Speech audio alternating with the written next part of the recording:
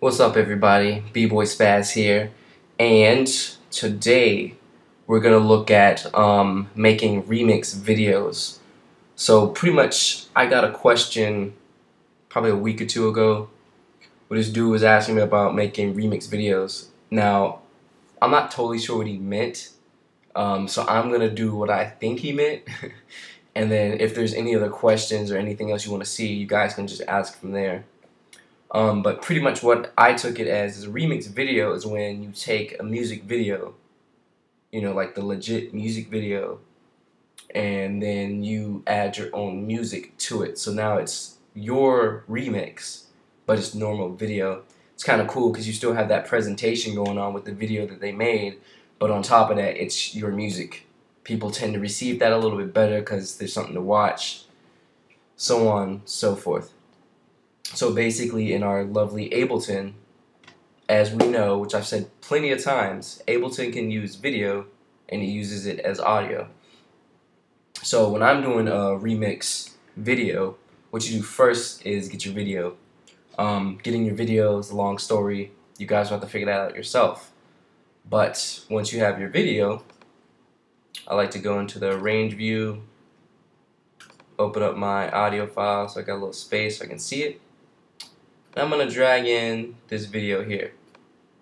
You just drag it in like it was an audio file. So you see the audio for it shows up, but if I click on it, here's my little video window. Just as a quick shout out too, the video I'm using is Victor Duplay, Electric Love. It's his new single, Hot. Pick up the remixes too, because Nicolay's on that as well. Nasty. So, basically, so there's the first step. You have your video and there it is. And as usual, we need to find out the tempo of this. So when we play it, you have your music, because it's the music video. And the easiest way to get closest to your tempo is to tap it in. So let's go here where the beat actually drops.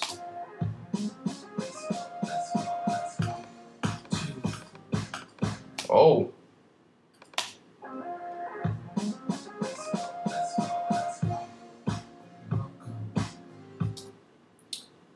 I forgot about that. Let's do it this way. Let's play the song separately from Ableton so we can tap it in that way.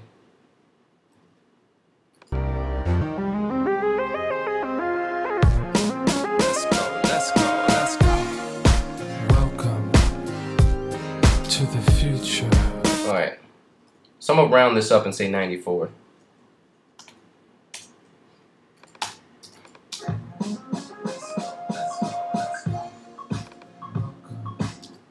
And then the long process of warping.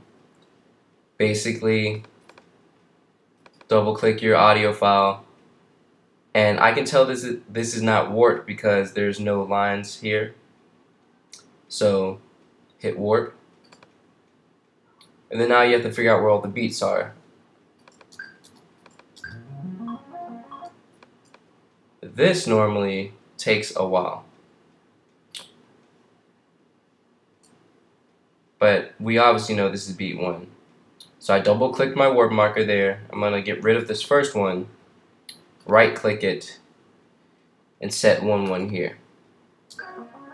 So now we know that's 1.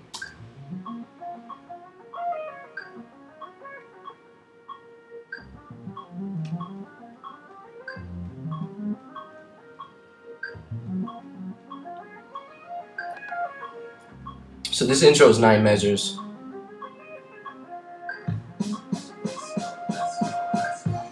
So there's beat 1 of 9. And as you see, we're synced up. So basically, this takes a minute, but you just go through and warp the whole song. Now Ableton's 8 is pretty good about just warping. So what you can try and do is right click and then warp from here.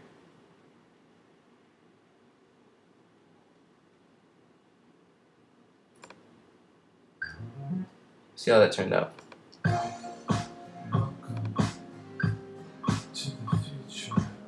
don't think it actually worked it.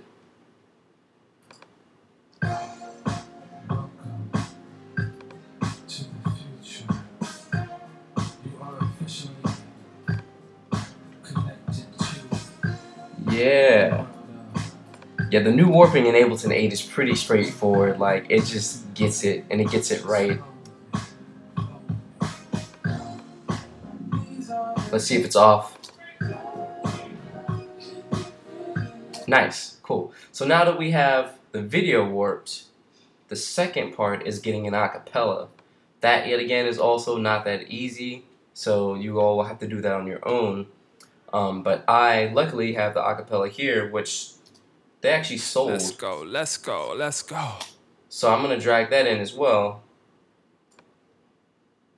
And then basically the steps are the same. I think this is warped already.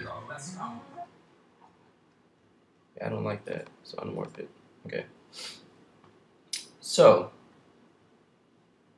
I'm gonna mute the video and deal with the acapella. Go, let's go. Welcome to the future. Go, let's go. Welcome. And as we know from the beginning here, Let's go, let's go, let's go. so this go Let's go, let's go, let's go. is beat 1. So I'm gonna set this as 1-1. Go. Welcome to the future.